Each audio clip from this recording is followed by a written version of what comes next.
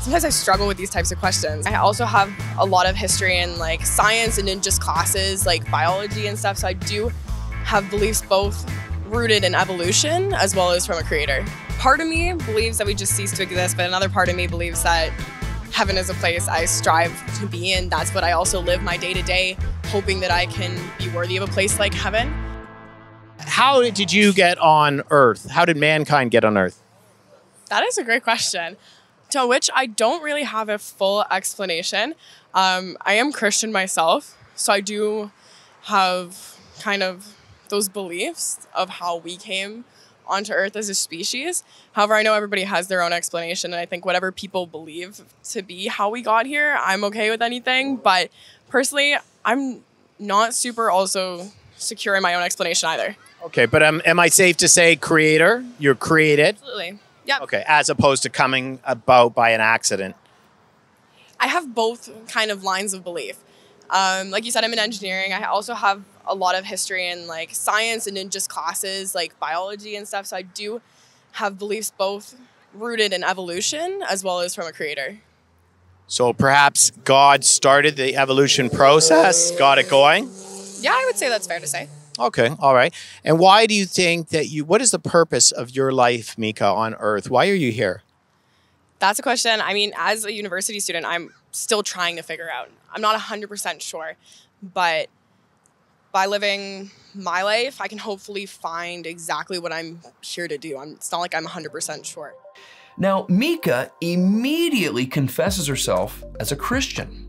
Yet, when asked these big questions of life and death matters, the only thing she seems certain about is her uncertainty.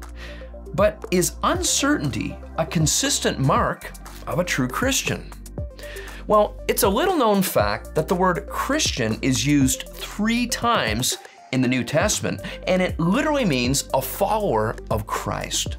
A true Christian is a sinner who's spiritually heard and received for themselves the good news that God sent His only Son, Jesus Christ, to live a perfect life they couldn't live, then die on the cross as payment in full for their sins, to be resurrected to life on the 3rd day, all for their full forgiveness forever.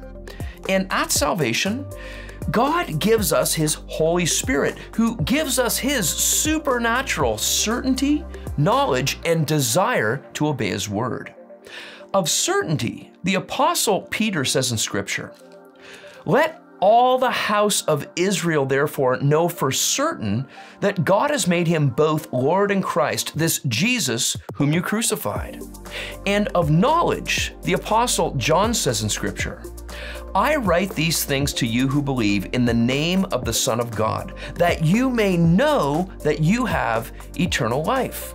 As Christians, God has graciously given us supernatural certainty by His Holy Spirit that Jesus is certainly both Lord and Savior, and that His word is certainly true.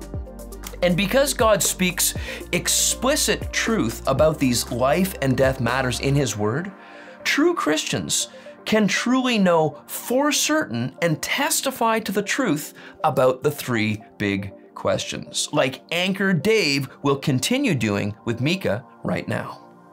Okay, all right. So, as we already mentioned, we're a Christian group. We do believe that the Bible is the Word of God, meaning that God has spoken to us through this book, which was written by man, but it is fully God's words.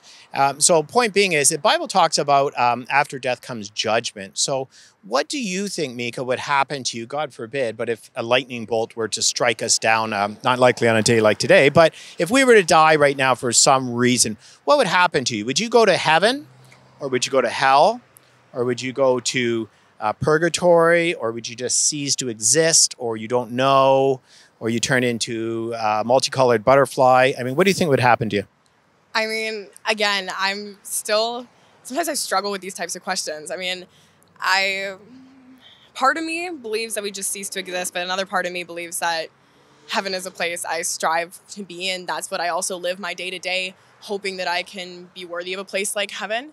And so I feel like that belief must coming through my daily to day also kind of pushing me towards heaven in the end. Okay, so let's just hypothetical. We do die. We're standing before God right now, and God the Father says, Micah, why should I let you in here? What are you going to say to him?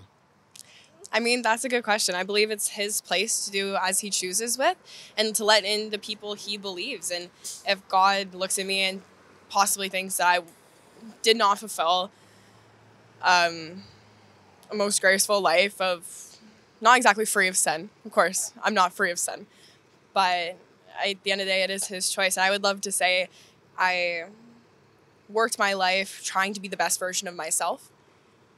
But again, it's his decision. But you've heard about, for example, I mean, you probably heard the idea about God being perfect, right? And perfectly pure, no sin. Have you heard that before?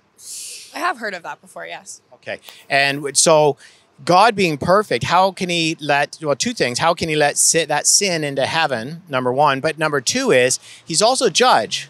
So if he's got to judge you by the law, by the 10 Commandments, I mean, would we be innocent or guilty if perfection is what has to happen? And I mean, firstly, I do believe I'm guilty by perfectly abiding by the 10 Commandments. However, I do feel like I've attempted to show the ways in which I've realized that sin. And of course, God can judge me however he pleases. But I strive to seek forgiveness for that as well. Okay. Can I share with you that's the negative part, of course, is that we are all sinners. Bible says we're all sinners, and I'm no different. I'm not better than you, of course. But can I share with you just a real brief, the good news of the gospel? Absolutely. Go for it. All right. So being sinners, we deserve God's wrath. And the Bible says that we're actually born disconnected from God, and that the wrath of God abides on us because of our sin. And if not dealt with, God will judge us on that, and we will end up going to hell because of our sin. But that's the bad news. The good news is that the Bible says that God so loved the world that he gave his only begotten Son, that whoever should believe in him should not perish but have everlasting life. God sent his Son, fully God. Jesus is fully God, and he lived the perfect life that you couldn't, that you're not able to, that I'm not able to, and then dies that death on the cross. I'm sure you've heard of the cross. But as a substitute, he took all their sins, past, present, and future. He's raised. This is called the resurrection. Okay, so he died, he was buried, and then he's rose again. And what he's changed for your sin is he's given you back to you the righteousness of Christ, which means basically, and the Bible says is that the free gift of God is eternal life through Jesus Christ. Okay, so now, if you've been born again, is that God does not see Micah's sins. God sees the perfection that Jesus lived out. And so most religions don't tell you this, okay? That to go to heaven is a free gift. It's just the question is, have you received the gift? Does that make sense, what I've said? Yeah, partially. I'm still taking in part of it, but yeah. Okay. It's all gone in there, yeah. All right, fabulous. So have you read the Bible? I've read parts of the Bible, but I don't believe I've ever fully read the Bible. Do you have a New Testament?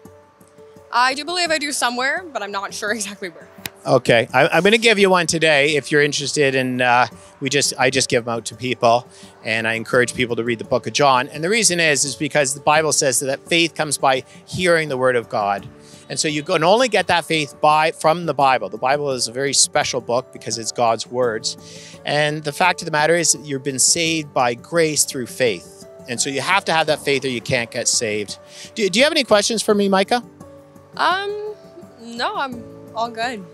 Okay. All right. Well, listen, I thank you very much. You've been very graceful. It's been great to have you on the show. And great luck with your studies and with your... Thank you so much. Saving faith comes by spiritually hearing the Word of God. And through His gift of faith, God Himself gives all true Christians His supernatural certainty that Jesus is both Lord and Savior and that His Word is true. Well, groundbreaking guest anchor Dave definitely started a great conversation with Micah. And to continue the conversation, we always do our best to keep connected by giving our new friends a gift Bible, a booklet answering the 3 big questions from the Bible, a Go Teams Media contact card, and a partner church connection card, so they can connect with us or a faithful local church if they so choose. Well, thanks for watching Go Teams Media. To continue conversing and connecting on what matters most with us, go to goteamsmedia.com.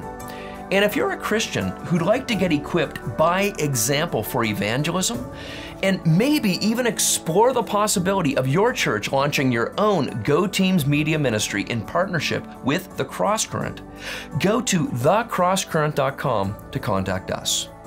I'm Corey McKenna, the Equipping Evangelist, and you've been on the go with Go Teams Media.